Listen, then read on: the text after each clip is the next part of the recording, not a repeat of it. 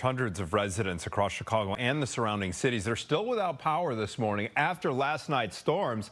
As of right now, ComEd says there are still about 25 active outages, and those outages are affecting a little less than 1,000 ComEd customers. The majority of those outages have been reported right here in Cook County, followed by Lake and Will counties. The company says it has crews right now out working on repairs, trying to get power back up and running for everybody.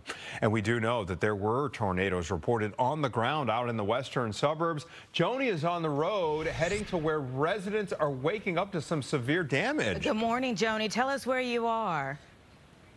Good morning. We're in Geneva seeing the power of that storm and also the power outages and these cold temperatures and the wind. This is everything that February is supposed to be, except with more, including this damage here. Something drilled down here in this neighborhood in Geneva. We are right near Delnor, Northwestern, the hospital, just off Randall Road. I got to be careful because it really is dark out here without any lights, and there's still some debris in the streets. But you can see the trees that have come down. These are the backs of houses, so there's a fence here.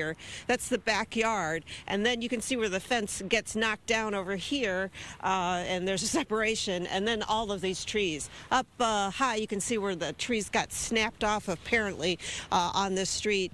There were reported tornadoes in Batavia and Geneva, though I don't know if this was the result of a tornado, but this street and then the street around the corner, Pepper Valley Lane, this is Cambridge, they both have this kind of damage. Now, we can see that the house lights are on in one of those houses, so it looks like they do have some power. They're able to stay in there, but with other houses that have severe damage of big trees landing on them, that would be difficult today. They were able to clean up a lot last night while it was still kind of warm out, but now we're looking at these winter-like temperatures, the winds, and so cleanup will be a little more difficult. In Batavia, the homeowners talked about what they experienced. Looks like 3 or 4 blocks, narrow path.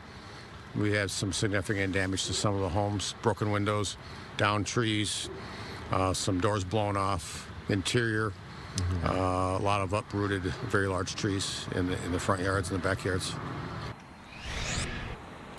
All around this backyard, you can just see wood everywhere, the trees that have broken. There are very tall trees on the street, and now all of them seem to be lying on the ground. They have a lot to clean up here. This is just one street. Seeing this kind of damage on several streets in this neighborhood. Reporting live in Geneva, I'm Joni Lum. Back to you. All right, Joni.